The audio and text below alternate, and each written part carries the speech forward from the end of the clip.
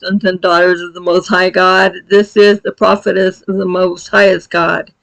And today is June 10th, 2024.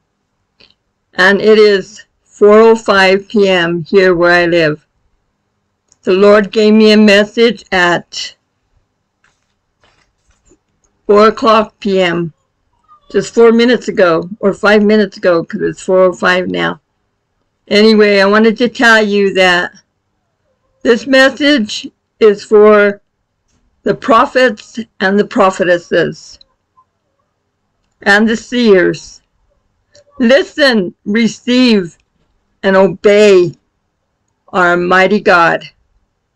Let us pray. Dear Heavenly Father, Lord Jesus, we come before you, precious God, to thank you for your love, your mercy, and your grace, to thank you for all that you have done, going to do, and will be doing in this place called earth.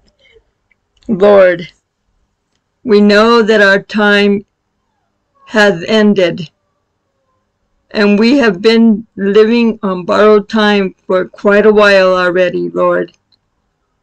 Jesus, I am here in this day and hour to bring forth this message to your people, to those who are messengers of Christ. Lord Jesus, for I was born for such a day and an hour to bring forth this message, this powerful message, Lord God. For I have been born for such a time as this. Many of us have been born for such a time as this. Lord God,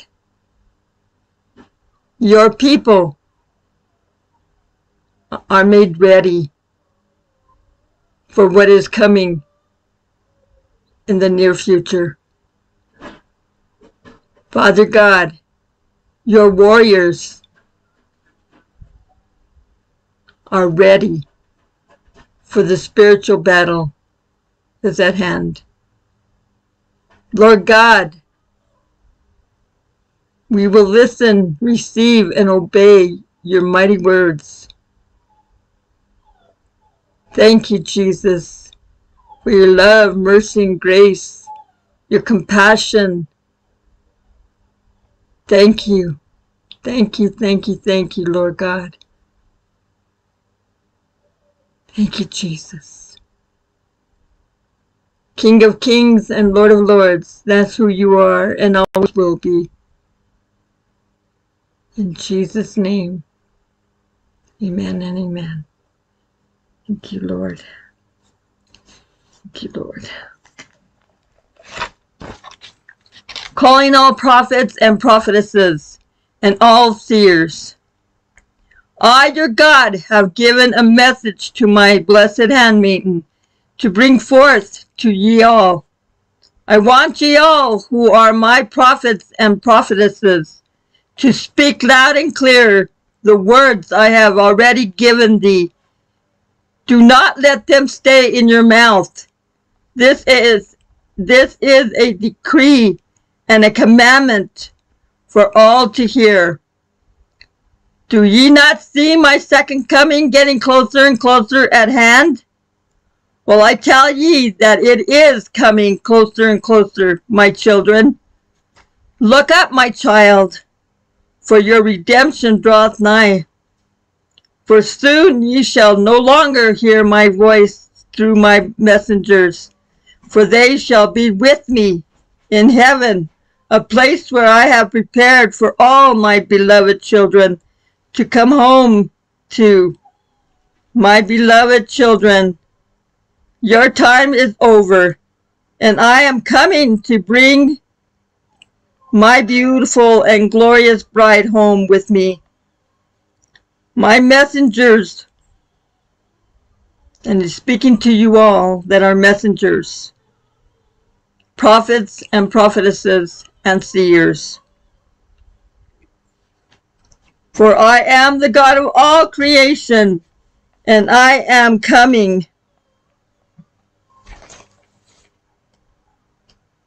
to make an end to all evil and wickedness that is in this world, and make all things new like I have promised.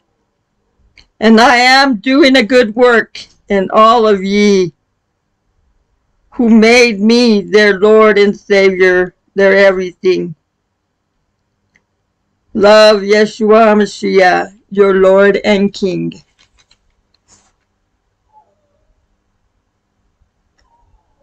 My fellow brethren, those who are prophets and prophetesses and seers, make haste, make haste, make haste of what you just heard, and do what God has commanded you to do. Make haste, make haste, make haste, my brethren, for the day of the Lord is at hand.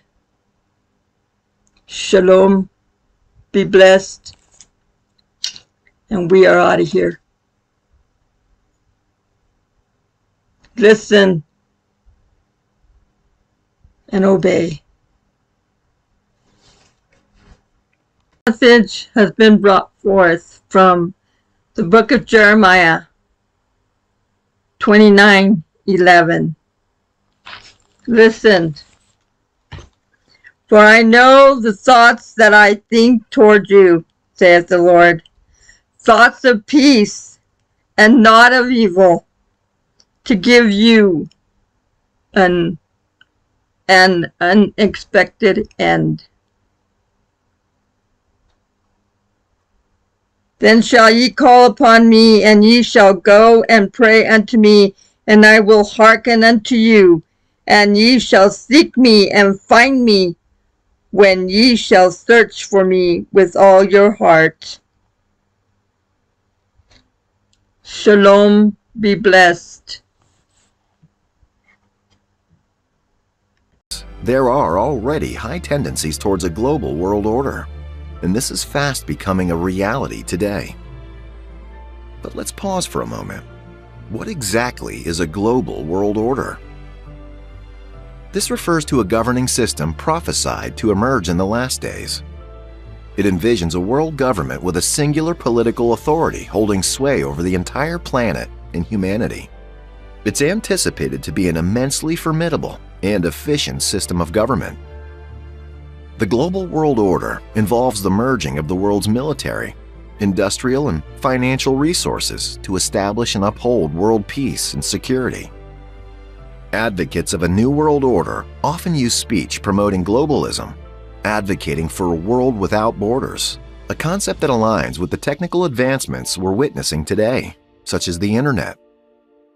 Their vision typically revolves around unifying people, cultures, and faiths into one cohesive entity. In some respects, this idea of unity is undeniably appealing. After all, who could oppose the notion of an entire world population coming together for the betterment of humanity? However, there exists a significant issue with the global world order. What might this problem be? The underlying concern with this world government is profound. It requires a central authority with significant power to essentially dictate people's actions, thoughts, speech, and even beliefs and worship. It may seem unimaginable, but we're already witnessing sovereign nations being directed on what laws to adopt, encompassing areas such as sexuality, economy, faith, and belief systems by influential nations. In Revelation 13, the Apostle John envisions a period where the world strives to return to Babylon and establish a new world order. Satan is the mastermind behind this global world order, aiming to enforce a specific object of worship in the last days. This grand design of systematically uniting countries, cultures, and faiths is attributed to Satan, who's regarded as the god of this age in 2 Corinthians 4:4. Furthermore, 1 John 5:19 informs us that the world lies under the sway of the wicked one. John explains it in this way in Revelation 13:1-4. The dragon stood at the shore of the sea, and I saw a beast coming out of the sea. It had 10 horns and 7 heads, with 10 crowns on its horns, and on each head a blasphemous name. The beast I saw resembled a leopard, but had feet like those of a bear, and a mouth like that of a lion. The dragon gave the beast his power, and his throne, and great authority. One of the heads of the beast seemed to have a fatal wound, but the fatal wound had been healed. The whole world was filled with wonder and followed the beast. People worshiped the dragon because he had given authority to the beast. And they also worshiped the beast and asked, I hope every one of you that are called prophets and prophetesses heed to this message, and the Antichrist is about to come into place. You know that if you're prophets and prophetesses. Make your hearts ready, people. Make your hearts ready. Make your hearts ready. Shalom.